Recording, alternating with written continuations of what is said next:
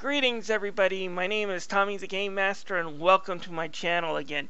Well, today I decided to do a quick audio rant about a few things I've seen in the last few days on the news and just decided to give people my opinions on them. The first two have to deal with Gamestop, and one of them's really good and the other one's a little bit annoying, but it wouldn't exactly keep me from telling people not to do business with them. They're entitled to their own opinions and my thoughts. Anyways, the good news is GameStop is offering kind of this rental program. I think it's Power Play or something like that. You go into their store, you pay $60 for 6 months, so I think that would make it about $10 a month, and you can basically check out any used game they have and then return it to them once you're done playing it and get another one, or you can even purchase it at a discount. This is kind of similar to what Microsoft is doing with digital content. Microsoft Xbox has a similar program, except since it's digital, it's probably going to be a lot longer than when GameStop starts to get used games from people who still buy physical media. I personally think this is a great idea. I know a lot of people who would be very interested in this. I'm not, because I kind of more shop by Steam discounts than I would do by this, but I think this is a really great idea. I think it will keep them relevant for a lot longer than they would have without it, and I can see gamers getting excited. I think it's a good deal, and yes, in the future, if it's still around when I'm done with some of my Steam backlog, I might go spend $60 for this program and check it out. I think it was a great idea on GameStop's part and worth talking about. The second thing that I did see Rich of Review Tech USA talk about, and to me this was a non-issue, and that is GameStop is defending loot boxes.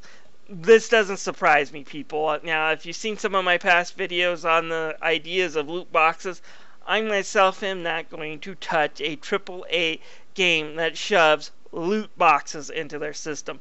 Some games do need them, and some games are built around them, and I can understand that. If you're building a game like Overwatch, which is supposed to be a game that's supposed to last you years with online play, why they might do loot boxes. I disagree with the whole concept, but I'm not necessarily saying, that's a bad thing for that game. However, it seems like the AAA publishers, and they don't need the money. A lot of people are like, well, games are more expensive to make. Yes, they are in the development cycle, but guess what? Digital distribution has basically cut down the price of what it takes to put it on the media. Back in the good old days of the NES, it wasn't the development costs that would sink a publisher or a developer. It was oftentimes the cost of the media. You had cartridges. Then the PlayStation came around and actually found a way to make a system that uses CD properly. I know they weren't the first, but they were the first ones to be really successful at using the disc-based system, and that cut down the price of the media a whole lot. That's why PlayStation 1 games were so cheap for their days. And then, as the development costs kind of risen, and with inflation, you did see games go back up to $60 again. However, digital distribution basically cuts the cost of what it takes to ship a game to virtually zero. So anytime they say the developers need the money or the publishers need that money, they're lying. The publishers are doing just fine. Why they like the idea of microtransactions and loot boxes is because it keeps the money always flowing, which again makes them a whole lot less riskier to invest in. So yeah, they're basically, I think, gambling the game industry on investors, on fair weather friends, and that always is going to end in a disaster.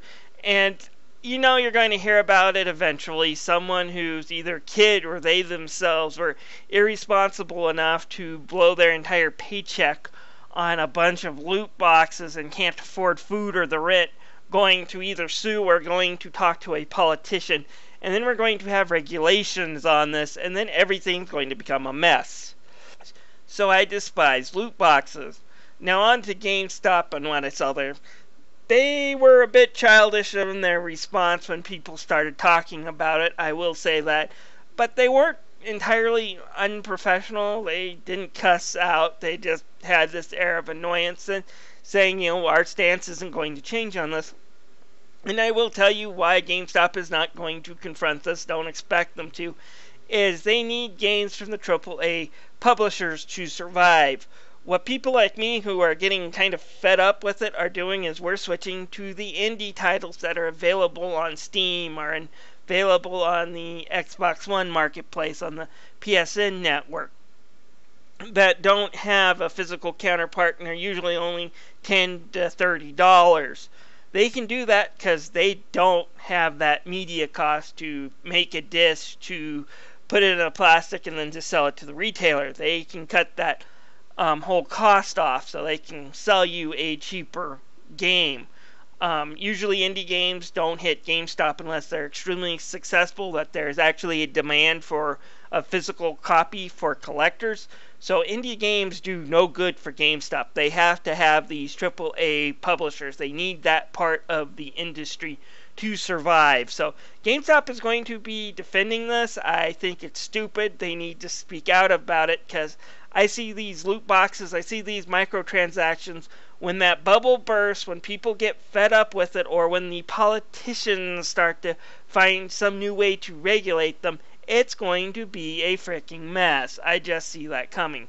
This does not keep me from shopping at GameStop. They're entitled to their opinion, and although I disagree with it, I won't, avoid that place when I do my holiday shopping. This isn't the Circle of Life, which was dealing with their actions. They were telling people to lie to their customers, which I thought was extremely stupid in the age of digital distribution, to tell your employees to lie to people who actually want to get out of their house to purchase their media from you in a store environment instead of from the comfort of their home, to say you're okay with lying to them or even encouraging. That was stupid, but GameStop got rid of it.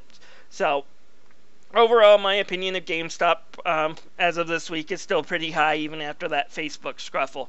Anyways, this leads me to another area I want to talk about in my rant. And Rich brought it up in his video about whether there'll be a crash in the game industry or not. And usually when I hear, there's going to be another crash, it usually comes from people who are younger. They were born in the 90s. They heard in the 80s one game crashed the industry, so therefore the game industry must be always extremely fragile. Okay, kids, let me say this again. E.T. was not that bad a game. I have played a lot worse on my channel and reviewed a lot worse games than fricking E.T. What killed the game industry and what caused E.T. to crash the game industry was a series of bad choices. It was almost a death by 1,000 paper cuts would be a better way to describe the death of Atari. They did not make one extremely bad game and went away. They made hundreds, and worse, because of some upper management buffoonery, lost the ability to really control what went on their platformers, which led a whole bunch of crappy third-party games. Think about the crap you get on Steam, but worse, and you kind of see my point here. You had Kool-Aid making video games by themselves. You had video games promoting Alpo by themselves. You even had pornography video games sold with the Atari name and on the Atari license. This is Atari porn. Angry Video Game Nerd did a video about that. It's nothing. It's kind of silly, actually, but those were the types of games that you were getting out there. There were no content controls. Back in the 80s, you did not have YouTube. You did not have your Jim Sterlings. You did not have your Sid Alpha. You did not have other people on the Steam storefront trying to screen this garbage from hitting the marketplace. Nowadays we do, so that's not what's going to kill the industry if a crash comes. What's going to kill the industry, or I should say majorly change it, a renaissance is what Rich said, is just the continuing technology, and the expansion of it is really going to change. And right now, when it comes to these AAA developers, they are really hyper focused on only one set of the marketplace. Now, granted, it's a vocal set, it's a set that does play a lot of video games, and it's a very loyal set for the most part. That's why pissing them off is a bad idea. But it is still just a small part of a very, very large and growing marketplace, and that's the people who play online open world games, your Overwatchers, your Call of Duties, and other people who really buy a lot of games and want to spend a lot of money on the enjoyment of their games. But that's just a small part of the marketplace. There are people like me who are I'm more of what I would call either a JRPG player, an RPG player, or more likely a budget gamer. I like to buy a whole bunch of games I can find dirt cheap. That's what I usually review on my channel, what I purchased dirt cheap or what I purchased a long time ago as a kid with a nostalgic attachment. And you're kind of completely forgetting people like this, the people who enjoy the single player games, the people who kind of don't want to spend a whole bunch of money on one game, and eventually once the marketplace of these market that you're looking for gets dried up because it's oversaturated, because that's what's going to happen.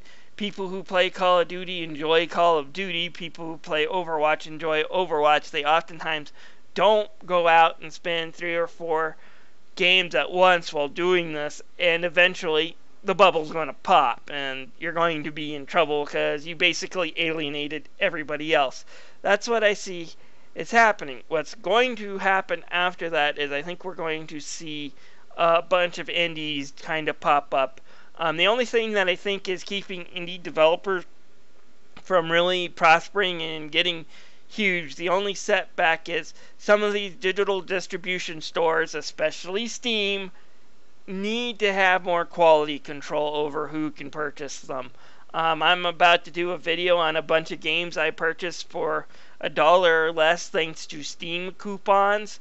I won't say like they're the worst games ever made or that there was no passion in some of these games I'm about to review, but I can say that the lack of quality control and the fact that you can get hundreds of games like these onto the market really makes it so game developers who spent actual money, a lot of money to develop a quality game, have a hard time getting noticed to people who spent 3 days to code a game that they used other people's assets for and pushed it out with absolutely no quality control.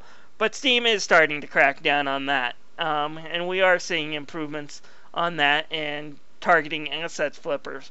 Once Steam gets its act together and we actually have decent quality control, and personally I think Steam can probably stop some of the chicanery with their asset flipper problem just by saying you can only publish if you're an indie developer. And yes, I know this is unfair, quote unquote, but if you're a small-time indie developer with absolutely no reputation or good games under your belts that sold, that made us money and didn't cause us any problems, you're only entitled to put 3 or 4 games a year onto our service.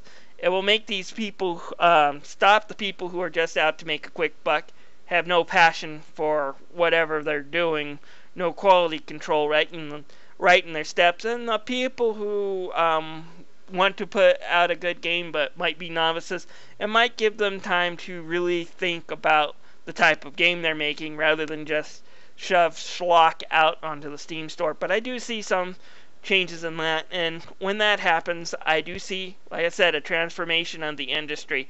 The year of the loot boxes, the microtransactions being crammed down our throat, they're not going to last forever, folks. They're not going to go away anytime soon. These games are still selling, but it's going to pop eventually. The game crash of '83 did happen because it was all of a sudden. You really have to look at what was going on in the marketplace a little bit in deeper to realize, no, it wasn't one game, it was a series of bad decisions that crashed Atari. Same thing here. these people are going to make some decent money on the loot boxes. These open world games, these games of service, are going to be doing good for a time. It's probably going to last 3 or 4 years, and then it's probably going to end. Whether it will be a soft end, and as people look for other things that these AAA publishers have decided to completely stop supporting, or rather it will be a big crash, I don't know, but interesting times are coming. Anyways, this is Tommy the Game Master, thanking you for listening to this chat. I'll see you guys later.